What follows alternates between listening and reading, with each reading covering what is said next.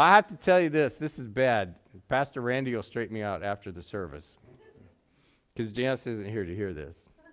But the other day I went to, if you know Janice, she is a shopper deluxe, right? She uses coupons and everything. You know, I mean, she gets deals like nobody's business. And so I couldn't help myself the other day. I know I was bad. But so she sent me to Safeway, and so I had the grocery list, you know, and I bought everything. But I went over 3 pounds on the grapes, and I got charged full price. So I got in trouble for that one. But anyway, so the checker, she looks at my receipt and she goes, "Oh, you saved $70 today." And I go, "Wow, just think how much money I would have spent, or I would have saved if Joe Biden wasn't president." She smiled, snickered. The guy behind me died laughing, but anyway. Emotions. We're going to talk about emotions. Going to do a series on emotions. Today, I'm going to talk about anger.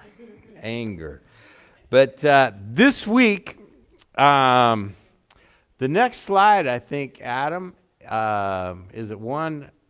When I was praying, the Lord brought me back to the scripture that He gave to me for the beginning of this year, and I just want to refresh your memory about this. 1 Peter 4:7 through 11, and I kind of watch a little bit of the news. I gave up watching the network news because half the time they're lying. But anyway, on Tuesday, I really felt like the Lord impressed this scripture back upon my heart. 1 Peter 4:7, the end of all things is what? Near. Therefore, be clear-minded, self-controlled, so that you can pray. Above all, love each other deeply, because the love covers over a multitude of sins. I don't know what's going to happen this year, but I have a sense that it might get pretty rough. And one of the things we can do, the best thing we could do, is love each other. Amen? Offer hospitality to one another without grumbling. Each one should use whatever gift he has been given to serve others, faithfully administering God's grace in its various forms. This year, I just want to encourage you, show hospitality and then use your gift. And Peter broke it down into 2 ways. He said, if anyone speaks, he should do so as one speaking the very words of God. Some of you are good teachers. Pastor Randy is going to start a class here. And so I wouldn't mind starting some classes before church or maybe on Wednesday night. And if you've got something that you would like to teach, let us know. Pray with Van. He's praying about starting a Bible study out at his trailer park out there at Sunset Beach. And some of you need to do stuff like that. Because if you speak, do it as the one speaking the very words of God. Because the person that you're talking to, they're not listening to God, but they'll listen to you. And you're speaking for God when you speak to them. Amen? And if anyone serves, they should do it with the strength of God provides. So if you find, I want you to, this year, find some place to use your gift, whatever it is. It might be serving, it might be speaking, but whatever your gift is, find a place to use it. Do it with hospitality, do it with love. Amen? He should do it with all the strength God provides, so that in all things God may be praised through Jesus Christ. To Him be the glory and the power forever and ever. Amen. How many believe that the end of all things is near? Yes. Amen. Amen. All right. This morning, I'm going to speak on anger. Let's go to the very roots of it, starting with Genesis chapter 4, 2 through 5. And Adam lay with his wife, and she became pregnant and gave birth to Cain. And she said, with the help of the Lord, I have brought forth a man. Later she gave birth to another, his brother Abel. And then verse 3 says, now Abel kept flocks, and Cain worked the soil. In the course of time, Cain brought some of the fruits of the soil as an offering to the Lord. But Abel brought fat portions from some of the firstborn of his flock. The Lord looked with favor on Abel and his offering, but on Cain, his offering, he did not look with favor. So Cain was very angry, and his face was downcast. Let's pray. Father God, we just ask that you would bless the reading and the preaching of your word today. And by the end of this message, at the end of this service, may everybody be able to say, it's been well, it's been good to be in the house of the Lord. And so, Father, I pray that you would just anoint this message in the name of Jesus. And, Father, I pray that you would anoint their ears that they might hear, O God, and that your word would go straight to their heart, O God, straight from your throne room, straight to their heart. And, Lord, may it change lives. May people be able to say it has been well, it's been good. And, Lord, may lives be changed today because of your word. We ask these things in Jesus' name. Help me, I pray, O God. Amen. The roots of anger. It's here's the thing. I've always been puzzled by this until I studied it, because when I was a kid, how many remember going to Sunday school and the flannel graph? All right. I remember Cain and Abel, and they put the little flannel graph. There was Cain, and he brought his, fruits and vegetables and stuff to the Lord. And then there was Abel, and he always had his lamb. He brought his lamb, and he sacrificed it. And my Sunday school teacher always told me, he said, well, the reason why Abel's was accepted and Cain's was not accepted was because it was a blood sacrifice. Well, that sounds pretty good, doesn't it? But you know what? The Bible doesn't say that. The Bible says the reason that it wasn't accepted is because if you would do right, then your offering would be accepted. When we come to the Lord, I think there's something to be said about coming to the Lord, honoring Him. If here's the thing is serving God. God wants you to serve Him out of love and devotion, right? God doesn't want you to serve Him out of obligation.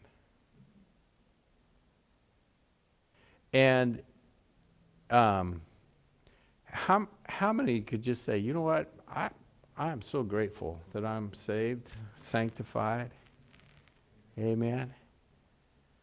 Then when you're saved and you're sanctified, but in this day and age, there may be a lot of people who are just kind of playing games with God.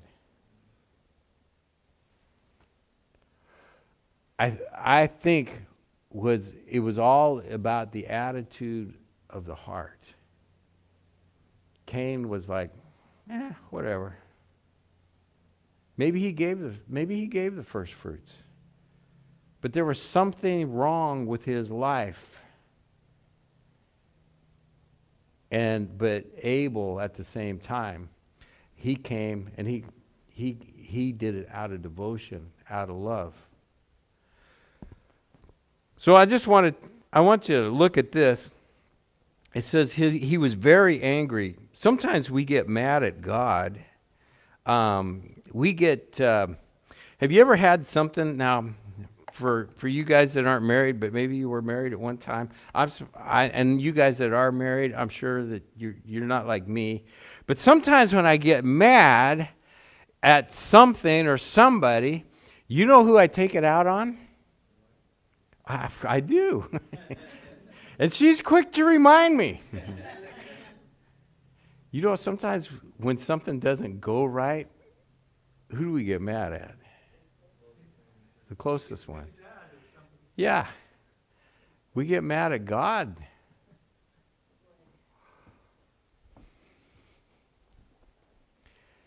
So, we're going to talk about anger this morning. Anger leads to murder. Notice this. Then the Lord said to Cain, this is verse 6, "Why are you angry? Why is your face downcast? If you do what is right, will you not be accepted?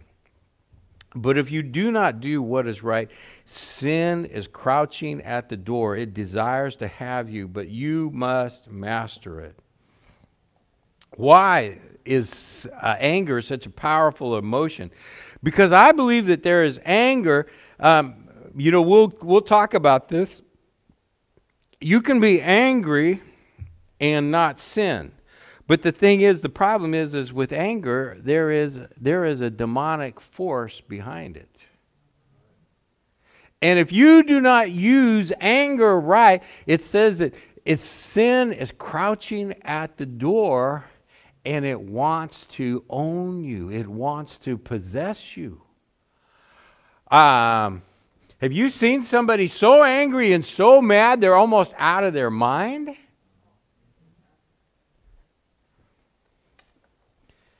But we have to master it. How do we master it? By submitting to God. Do what is right, and will you not be accepted? The second thing is this about the roots of anger is anger must be dealt with right away. Now Cain said to his brother Abel, "Let's go out to the field." And while they were out in the field, Cain attacked his brother Abel and killed him. Then the Lord said to him, "Where is your brother Abel?" "I don't know," he replied. "Am I my brother's keeper?" And the Lord said, "What have you done? Listen, your brother's blood cries out to me from the ground, and you are under a curse, and you are driven from the ground, which opened up its mouth to receive your brother's blood from your hand. When you work the ground, it will no longer yield its crops for you, and you will be a restless wanderer on the earth." How can anger lead to murder? First, there's disappointment and wounded pride that Cain had, aggravated by envy of his brother, led to anger. And then anger unrestrained, brooding sulkingly over imaginary wrong, rouses the spirit of revenge. And then revenge seeks out an outlet, and passion invents itself in violence and murder. Here's the perpetual struggle between good and evil. Anyone filled with envy and strife is prey to the evil one. You know what I found out about anger? Let me ask you this. There are times in my life where God is about ready to do something significant, and He's asking me to step out in faith. Ever happen that? Have you ever had that? Where God is, okay, step out in faith. And okay, I'm believing you. You talk to me about this, and I'm stepping out in faith. I'm praying about this thing to happen. And then invariably, I remember several years ago, all of a sudden, past grievances from family members started bubbling up. I was getting mad. And, perceived wrongs over something. I just wanted to go kill somebody. If I had a cat, I would have pulled its tail. I tried to get to the neighbors, but it was too quick. But I tell you, then all of a sudden I realized, I said, you know what? Where did this anger come from? That anger was trying to nullify the faith that God was trying to build in my life. It is, it's surprising when God starts doing things in your life, all of a sudden is all these past grievances just show up.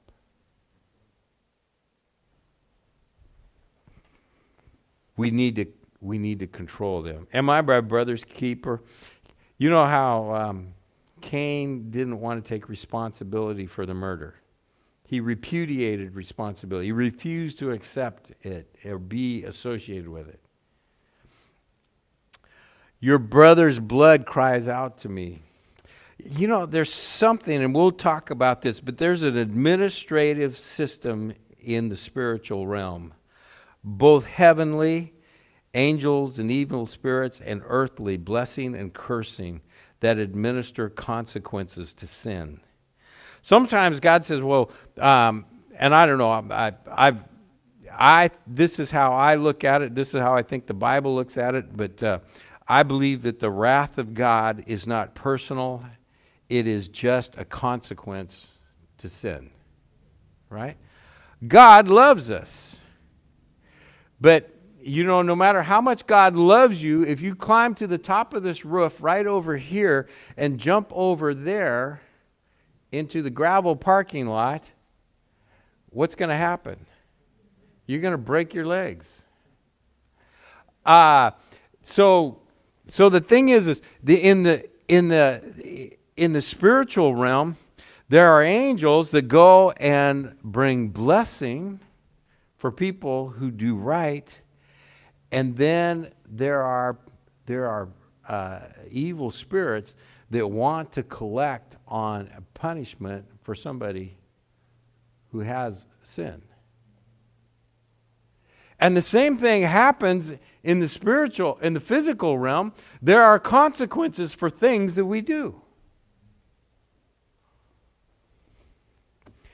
And sometimes we get mad. It's kind of like the old story about the guy that had the flat tire, you know. And he said, oh, you know, I forgot to get up. I forgot to do my devotions, you know. And so he gets in the car and he goes, oh, man, I'm almost out of gas. And then all of a sudden, I was like, boom, boom, boom, boom, boom. Oh, I got a flat tire. And so he gets out there and he starts to, he says, oh, God, could you make I'm so sorry, you know. Why are you punishing me like this? And then he starts changing his tire, and then it starts raining on him. Oh, yeah, that's just perfect. See, it's the reason you had a flat tire is because you ran over a nail. It's not that God's trying to get back to you. But if you let your tires get too thin and you haven't, you know, changed them, you're going to get a flat tire. That's just a natural consequence. But the thing is there's spirits out there waiting to attach themselves to fits of anger. Psalm 4:4-5 says, be angry, do not sin. Ponder in your hearts on your beds and be silent. Selah. Think about it. Offer right sacrifices and put your trust in the Lord. Number one is this, reflection. Is my anger justified? Does God consider anger a sin? No, God doesn't consider anger a sin. In fact, God created us in His image, and the Bible says that God has gotten angry. And, you know, there is physical effects to anger. It makes your heart rate go up, your blood pressure, your respiration increases, your body temperature rises, your skin perspires, the mind is sharpened and focused. It's that the constant flood of stress chemicals are associated with metabolic changes that go with an ongoing unmanaged anger can eventually cause harm in many different systems of the body. If you're always angry, it's not good. But there are times where you need to be angry, true? And it creates that fight or flight syndrome.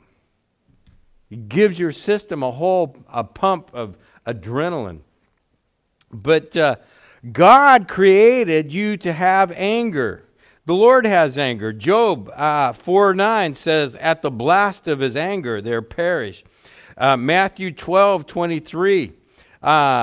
It says that Jesus, he said, and Jesus entered the temple and drove out and sold and bought, who sold and bought in the temple. And he overturned the tables of the money changers and the seats of those who sold pigeons. And he said to them, it is written, my house shall be called a house of prayer, but you have made it a den of robbers.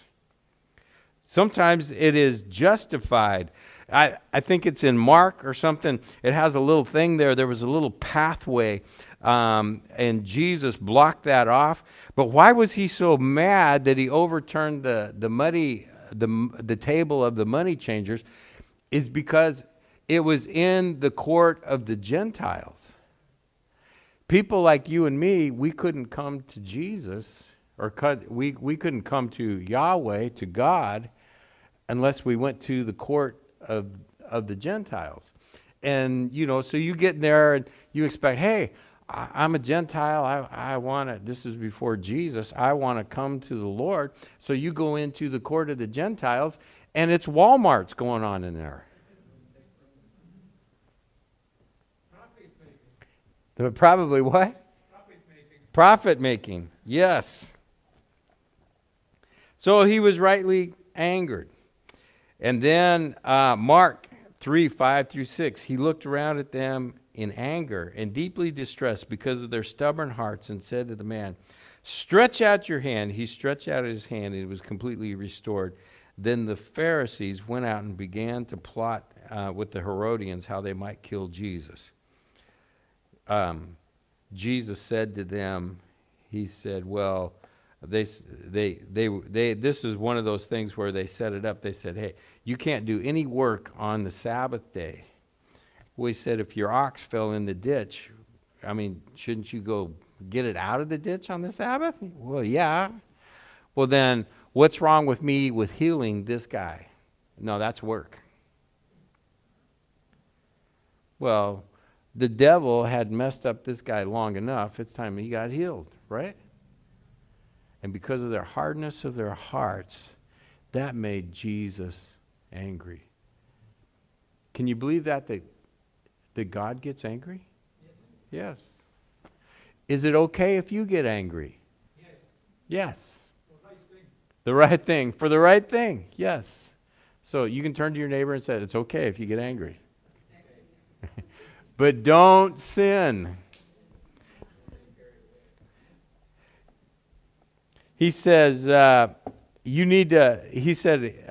David said, I sat on I ponder in my heart, be angry and sin not. I ponder in my heart on my own bed. When you get mad, when you get angry, the first thing you ought to do is reflect on it and ask yourself, am I justified in being angry? Could I be wrong here? Why is this making me angry? Is it my pride, or do I have a legitimate claim here? Am I being wrong? Ponder in your heart. Listen to the Holy Spirit. If you find yourself getting angry, take a moment to think about it. Amen? See, anger unchecked leads to sin. Proverbs 29:11. A fool gives full vent to his anger, but a wise man keeps himself under control. God wants you to deal with your anger. Ephesians 4:26-27. In your anger, do not sin. Do not let the sun go down on you while you're still angry. And do not give the devil a foothold. Submission to God. If we feel that God has been unfair to us, then we have a place. We have to place. Then we have. I wrote that wrong. That is grammatically wrong there. So I can't make sense out of my own writing. I tell you. Don't you hate that, Pastor Randy? I tell you. I think Janice came in here and messed this up. No. She probably would have corrected. I had a thought in there. Submission to God. Submit yourself, therefore, to God. Resist the devil, and he will flee from you. When you feel anger at first, the first step is, hey, let's wait a sec. Just keep it under control. Let's think about this. Why am I being angry? And if you come back and say, well, this is justified, then you need to take appropriate action. But if you're saying, why am I angry at this? Well, this is hurting my pride. I'm not justified in being angry. Maybe there's something I need to deal with. Sometimes we get angry because people criticize us. And why does criticism hurt? Because it has an element of truth in it. It's kind of like this. We're in here practicing. And I'm over there playing the piano, and I'm singing the wrong words. And what does Leslie say? Pastor, you're singing the wrong words.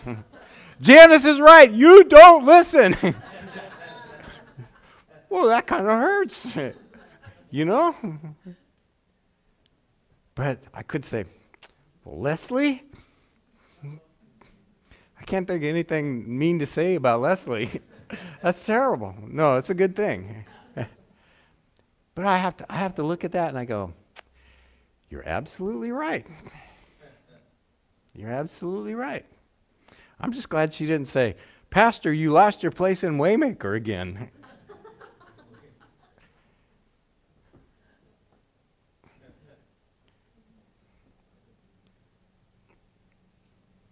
Redirection. How do I stay out of jail? Redirection. How do I stay out of jail? All right. In honor of this point, you can go home and play Monopoly late this afternoon. All right? Redirection. How do I stay out of jail? How do you get that get out of jail free card? Anger becomes murder if it's not redirected. Matthew 5:21 through 22. You have heard that it said to the people long ago, do not murder, and anyone who murders will be subject to judgment. But I tell you, anyone who is angry with his brother will be subject to judgment. Again, anyone who says to his brother, Raka, is answerable to the Sanhedrin. But anyone who says, you fool, will be in danger of the fire of hell. You need to deal with your anger before it turns into murder. Murder starts with anger. One must deal with that anger to avoid murder. Prohibition in verse 21 is not killing in general, but murder, killing that is contrary to the law. Deal with the heart. Notice it in the Sermon on the Mount there, and I'll just look it up real quick. But it says in there, verse 21 of chapter 5, he talks about that. He said, well, basically, you have to deal with your heart. Let's say you're going to go, well, I don't want to get to jail. But if you're angry and if you're in your heart that you want to go out and kill somebody, then you're in sin. Right? That's what he's saying. He said the same thing about adultery. Well, if you look out there and you say, well, I'm not doing it, I'd sure like to. Well, Jesus is saying it's the same thing. Yeah. Well, I'm so mad at them, I could kill them. But I'm not going to. If not, unless somebody's looking. If nobody's looking, it's the same thing. If it's in your heart, it's the same thing. He says the same thing about adultery. He says the same thing about murder. He kind of gets to the heart of issue about divorce, about oaths, eye for an eye. It's a heart issue. Raka means you empty-headed person, and fool means he said, you're in danger. He calls somebody a fool. You're in danger of the fire of hell. The difference between the 2 points is negligible. Jesus forbids either. The second thing is anger can cancel your offering. Notice in Matthew 5:23 through 24, it says, therefore, if you are offering your gift at the altar and there remember that your brother has something against you, leave your gift in front of the altar, and first go to be reconciled to your brother, then come and offer your gift. Well, what does that mean? It means that well, I'm just okay. I'm really mad at somebody or something. It's like last night. We're driving here, and I had done something wrong against Janice. And I'm not going to tell you what it is. Don't ask her. She might tell you, and I don't want her to know. But you know, I did something wrong. And I said, I prayed about it, and I said, Lord, forgive me. And I knew I was coming here. I was going to lead the prayer meeting, and I had to get ready for this service today and Deborah's service. And then, so as I'm thinking about it, I said, you know what? It's like this. You know, I come to God, and I said, well, God, will you forgive me? Sure, you didn't do anything to me. You need to talk to your wife. I don't want to talk to my wife. You know what I mean? I don't want to talk to her. She thinks I'm a good guy. But I could not come to give my offering. I could not give my service until I made things right with my wife.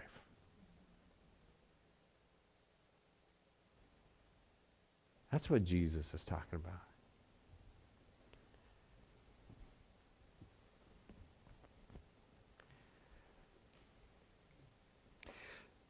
The other thing, and this is kind of interesting, the court of accusation in the courts of heaven. He says in verse 25 and 26, settle matters quickly with your adversary who's taking you to court. Do it while you are still with him on the way, or he may hand you over to the judge, and the judge may hand you over to the officer, or you may be thrown into prison. I tell you the truth, you will not get out until you have paid the very last penny. There's an interesting book that Dave Hayes, a.k.a. known as the Praying Medic, wrote. It is called Defeating Your Adversary in the Court of Heaven. And he said this, the court of accusation should be used to hear cases that pertain to harassment, oppression, and affliction by evil spirits and nothing else. What he thinks that Jesus, and I think this is probably true, what Jesus is talking about here is not a physical court, but he's talking about a court in heaven, and there is a court of accusations, and we know that this is, the Bible says, that Satan is the accuser of who? The brethren, right? And so we may have done something, and so evil spirits go around and they say, hey, listen, I've got something here. Well, I can bring this against somebody. I could bring this against Chris. And Chris is over there. He's doing everything that he possibly can do. And he can't figure out, well, I don't know. There's a sickness that I have. Or financially, I can't get ahead. I don't know what's wrong. Well, sometimes what you can do, or maybe there is a curse against you. And what you can do is you can, in prayer, you can say, Lord, take me to the court of heaven.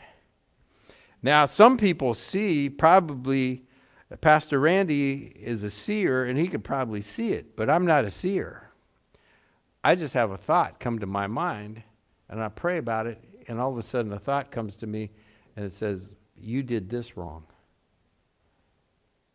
And the difference is in this court, this is not like when you go get your traffic ticket and you're trying to say, hey, Judge, I'm innocent. You're not trying to prove you're innocent. You're trying to say, hey, I'm guilty. Because the only thing, because if you're being accused of something that's holding something up in your prayer life, or a healing, or finances, or something, then you know what you need to do is go to the courts of heaven. And when you go to the courts of heaven, wherever the accusation is, then what you need to say is you say, hey, my only defense is the blood of Jesus. I have been forgiven. And sometimes the enemy keeps coming back, and you have to say to him, say, hey, this is under the blood, and you do not belong here. You have no right to harass me in this. No right at all. And you know that the devil likes to trespass, right? So, go to the next slide, Adam. The righteous angels, are they not ministering spirits sent to serve for the sake of those who inherit salvation? Did you know that angels, look at all the things that angels do, the Bible says. It says they rejoice, and I forgot to highlight that one. Rejoice over one sinner who repents. They serve on behalf of God's people. They observe the Christian conversation. They bring messages from God. They bring answers to prayer. Praise God. They appear in dreams to believers. Sometimes they help interpret prophetic dreams and visions. They strengthen God's people in trial, and they protect the saints who fear God and hate evil. They punish those who are God's enemies, and they fight against the demonic. And you know what? Praise God to this. They carry the saved to heaven. I remember praying for my dad in that hospital room. I was praying. I said, Lord, send your angels down to minister to my dad. And I just, it just seemed like I caught a glimpse out of the corner of my eye. I felt like the Holy Spirit say, they're not here to heal your dad. They're here to take him to heaven. One of these days when we die, isn't it glorious that your guardian angels is going to be there? Joanna, you have more than one. I know that from personal experience. Yes. Yeah. But one of these days, that angel has been looking over your life, your whole entire life. Right at that moment, it's going to say, hey, it's time to take you to heaven. It's time for you to see Jesus. It's time for you to see those who have gone on before you. Are not angels ministering spirits unto the heirs of salvation? Let's talk about the court of heaven. I think I got a protocol in the next slide here. Adam, if you want to go to the next slide here. The court of accusations protocol. You just ask the judge to convene court and ask your accuser to appear and ask the accusation to be heard. Agree with the accusation and state that the blood of Jesus is your defense, and ask for a verdict from the judge and receive any document you need, and then ask that the enforce the verdict.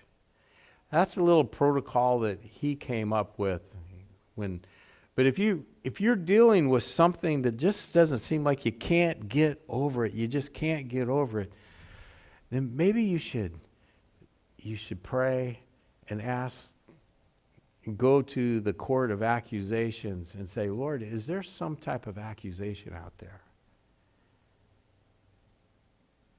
And you go, oh, I forgot about that. Say, Lord, cover this with the blood of Jesus. And once you get it taken care of, then don't let Satan come back and force the verdict.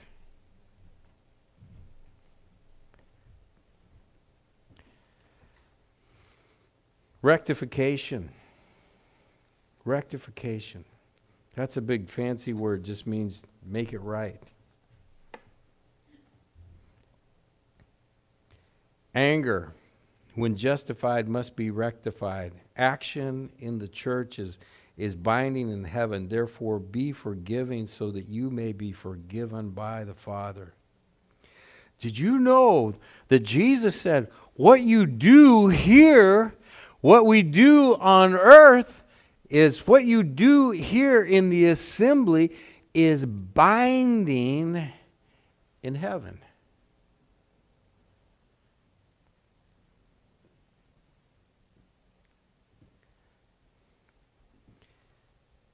Three steps to resolve conflict.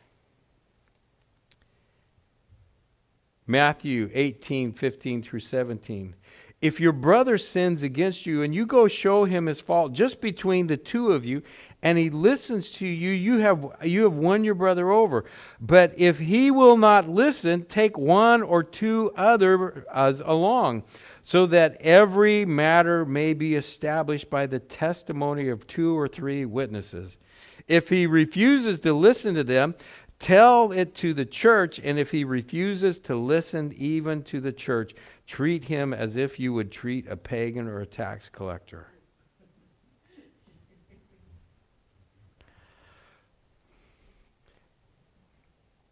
Let's say I do something wrong to Curtis, which I wouldn't do because he's like twice as big as me. He could kill me. But if I did something wrong to Curtis, and Curtis said, you know, he's come to me one-on-one. He said, you know, Pastor, why did you slash my tire on my Jeep? Well, because I wanted to. I want that Jeep. He goes, well, if I said, well, I'm sorry, Curtis, it was a weak moment, I'll pay for your tire. We're good. 2 tires. 2 tires? Yeah, it's a 4-wheel drive. 2 tires. So, but if I say, no, you deserve that flat tire. You go pay for your own 2 tires. So he says, Yari and Van, why don't you come with me? I need to confront Pastor. He's being naughty. And I'd say, you guys go pound sand. Well, they say, well, we need to take this in front of the church. You're only funny. No, yes, I'm only funny. I'm not going to do this, Curtis. But then, if I can't get it solved with just 1 or 2 witnesses, why do you need a witness? Because you need to establish what was said. Take it from somebody who's been through church troubles. Make sure you have a witness. At least 2. So then if I don't straighten up, well, you have the right to say, well, you need to go find church somewhere else. I tell you, whatever you bind on earth will be bound in heaven, and whatever you loose on earth will be loosed in heaven. Again, I tell you, if 2 of you agree on anything you ask for, it will be done by my Father in heaven. For where 2 or 3 come together in my name, there I am with them. Or I am there also, as the King James says. What you do here, see, the thing is we can change the root of something. If you change the root, you change the fruit. Hebrews 11:3 says, by faith we understand that the universe was formed at God's command, so that what is seen was not made out of what was visible. In other words, it's the invisible realm. It is the spiritual realm that created everything that is here. Amen? And if you can change something in the spirit, it will change in the physical.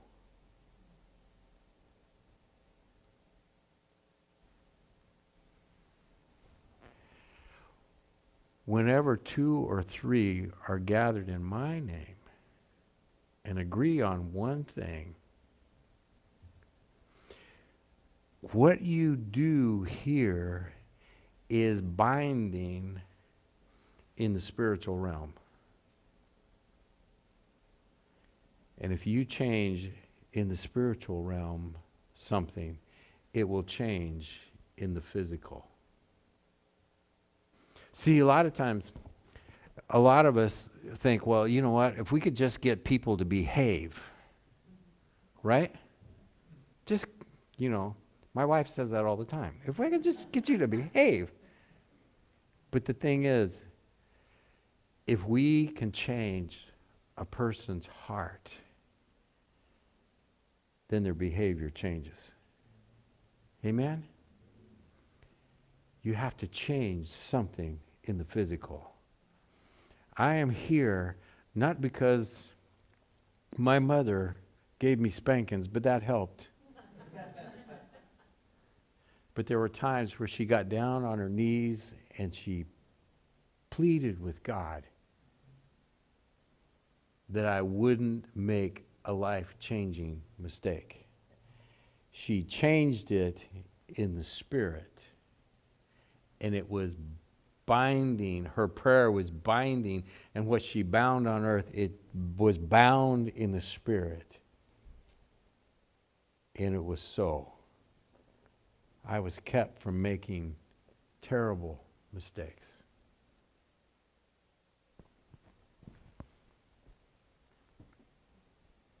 Forgive and be forgiven. Peter then said, then Peter came up to Jesus and asked, how many times shall I forgive my brother when he sins against me? Up to 7 times? And Jesus answered, I tell you, not 7 times, but 77 times. Or maybe it was 7 times 70. It was a lot. Therefore, the kingdom of heaven is like a king who wanted to settle accounts with his servants. As he began the settlement, a man who owed him 10,000 talents was brought to him. How much is a talent? I believe a talent was 1 day's work. Since he was not able to pay, the master ordered that he and his wife and his children and all that he had be sold to repay the debt. That was millions and millions and millions of dollars. The servant fell on his knees before him. Be patient with me, he begged, and I will pay back everything. The servant's master took pity on him and canceled the debt and let him go. But when that servant went out, he found one of his fellow servants who owed him 100 denarii. He owed him $20. He grabbed him and began to choke him. Pay back what you owe me, he demanded. And his fellow servant fell to his knees and begged him, be patient with me, and I will pay you back. But he refused. Instead, he went off and he had the man thrown in prison until he could pay the debt. And when the other servants saw what had happened, they were greatly distressed, and they went and told the master everything that had happened. Then the master called the servant in. You wicked servant, he said, I canceled all the debt of yours because you begged me to. Shouldn't you have had mercy on your fellow servant just as I have had on you? In anger, his master turned him over to the jailers to be tortured until he should be paid back all he owed. This is how my heavenly Father will treat each of you unless you, what? Forgive your brothers from your heart. How you forgive or don't forgive determines your forgiveness in heaven. So in your anger, do not harbor unforgiveness against another person. Unforgiveness releases evil spirits who collect grievance and carry out torture in the form of harassment, oppression, and affliction. I think the thing is about that parable that Jesus is talking about there is you have no right to be angry and hold things over people's heads who offend you, because you have been forgiven a lot worse.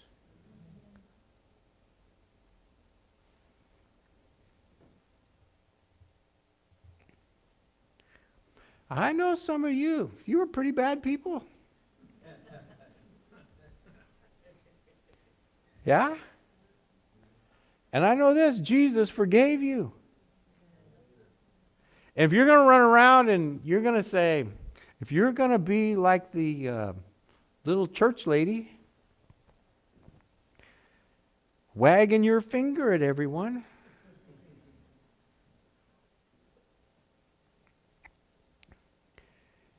you've been forgiven much worse. Do you not have the ability to capacity, the same forgiveness that Jesus gave you, to forgive someone else? If they offended you, take a brother.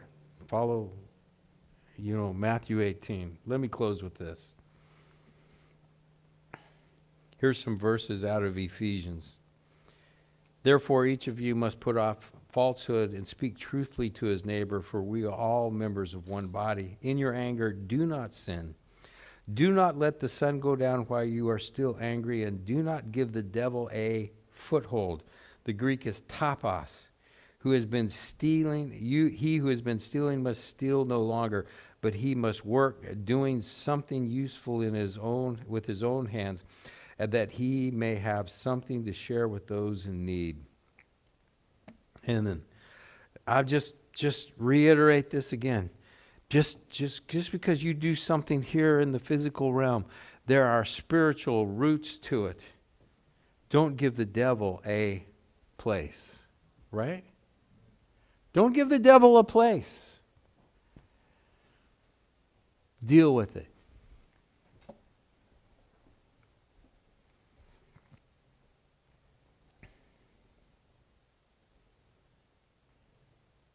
Do not let any unwholesome talk come out of your mouth, but only what is helpful for others, and binding up others according to the needs, that they may benefit to those who listen. And do not grieve the Holy Spirit, with whom you were sealed for the day of redemption. Get rid of all bitterness, rage, and anger, brawling and slander, along with every form of malice. Be kind and compassionate to one another, forgiving each other, just as in Christ God forgave you.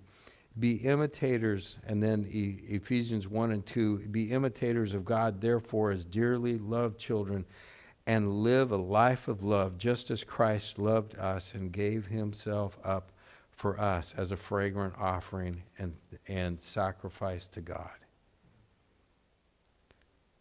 Be imitators of God. Get rid of every form of malice.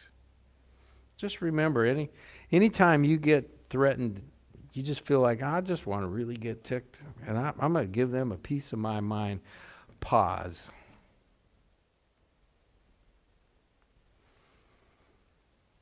And just think,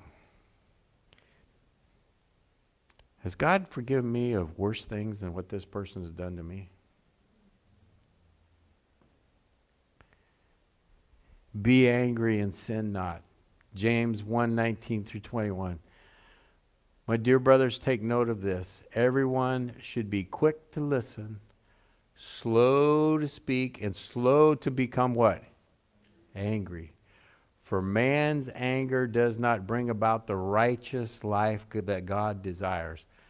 Therefore, get rid of all moral filth and the evil that is so prevalent, and humbly accept the word planted in you, which can, what? Save you. Save you. So,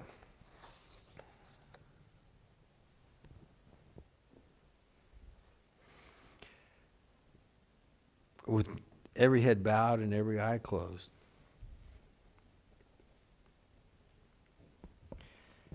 how many this morning just said, you know, Pastor, please pray for me. I want nobody looking around.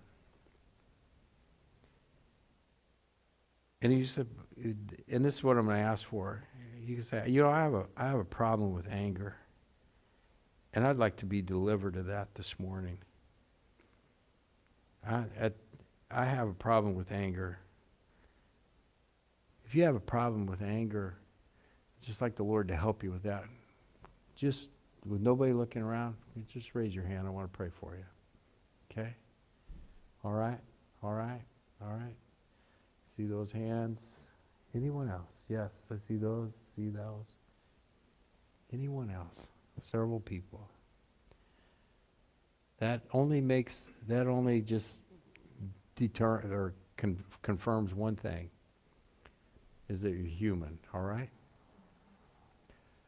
So let me pray for you, okay? If you have somebody next to you, why don't you reach over and you can hold their hand or touch their shoulder. Let's just pray for them, all right? Father, we just pray. Help us to be angry but not sin. And Lord, some of us at times we have problems with our temper. And Lord, I just ask you to help us. Help us, Lord. I ask that, Father, if there's something in our past, oh God, that triggers something else, Lord, we just ask that if we have something in the court of accusations that we need to get cleared, Lord, we just ask you would put it under the blood right now, oh God. And Lord, I just ask that any angry spirit that we might have, Lord, I just ask that you would eradicate it from our lives. Lord, I just pray for all of us, oh God, Lord, that you would remove every form of malice out of our life. And Lord, and when we are tempted to get angry, may we just hit the pause button and be slow to anger. Father, we thank you that you give us great self-discipline and grace. So I pray an extra measure of grace, the desire and the power to do your will upon these people. We ask these things in Jesus' name. And everyone said, amen. Amen, amen.